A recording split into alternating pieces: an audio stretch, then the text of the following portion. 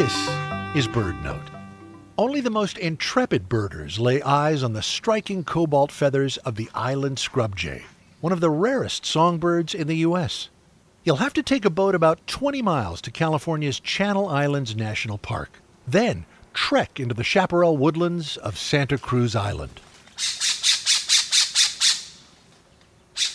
There, an estimated 1,700 island scrub jays live in monogamous pairs, nesting within island scrub oak trees. The jays have few natural predators or competitors for food, letting them grow larger than their continental counterparts.